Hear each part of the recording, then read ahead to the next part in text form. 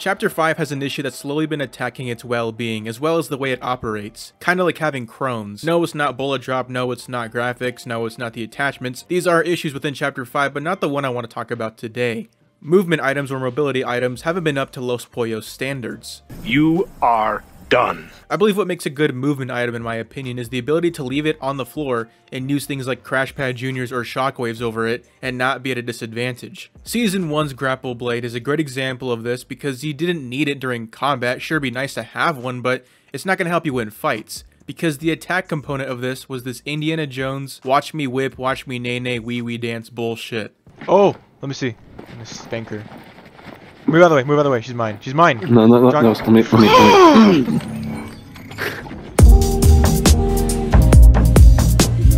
I can go on and on about the Grapple Blade, and I know I said in my Season 1 review that it was kind of broken, but I'm taking back my word. This was balanced in its true form compared to nowadays. Like, sure, you can use the argument of, well, the Grapple Blade had infinite uses with recharges, so why shouldn't you use the Grapple Blade? And while yes, that's very true, I'm not at a disadvantage if I don't have one, and my opponent does, vice versa. Like, I can even say the same thing about Season 2's wings. Despite the fact that I used Shockwaves over these, my chances in combat were the same chances as someone who had the wings. Well, what about the argument of the wings being a huge advantage since you had really good mobility with it? The problem with that argument is that you couldn't shoot while flying in the air, which isn't the case with this season. You were exposed in the air and you could be severely punished if you weren't careful since the hitboxes were huge and you were locked into a falling animation. So, trade-offs essentially. The so-called attack component of this was the crashing feature, which did a decent amount of damage if you aimed correctly. Now, mind you, this was tweaked over time, but the point still stands of this being a nice touch on the season, and at the end of the day, it's whatever tickles your fancy. If you want to use this, great. If you don't, great. I think these two movement items fit in their respective seasons perfectly, and I think that they were executed well for Chapter 5. I've already stated my opinion on the Nitro Fists, but TLDR for the sake of the video, they were terrible. Insane hitboxes basically being a soft aim, no cooldown on the punching cycle, you literally need this against people who do have it, but even with these changes, point still stands of needing to carry it in combat.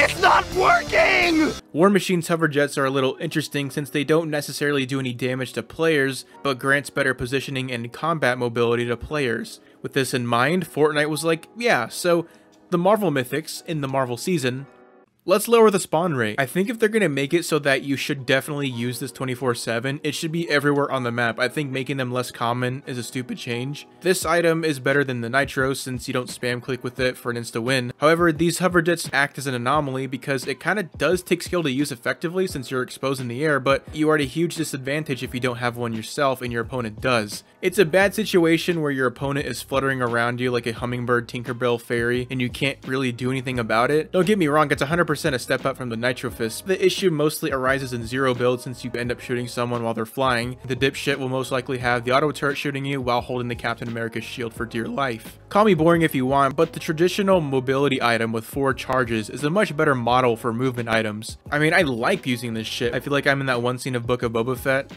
Future mobility items should continue the theme of providing utility without making players too difficult to attack or escape from. You gotta please the casuals with the flashy shit, I know, yet at the same time you have to make a respectable item for the competitive players. I definitely don't think it's that hard. I mean, shit, they've f***ing done it before. Is he listening to us? I can't tell. He's listening. He's not understanding. Yeah, he doesn't even like get us, man. We're talking about you. Epic Games, you're a smart company, but sometimes it can be kinda fucking dumb. Don't be dumb, you're not actually dumb. I'm not saying you have to bring back old items, that's cringe. Just take notes. Take what made old movement items good and expand on them. Make quality items like this, and this. But most of all, Epic, put me on your payroll, please.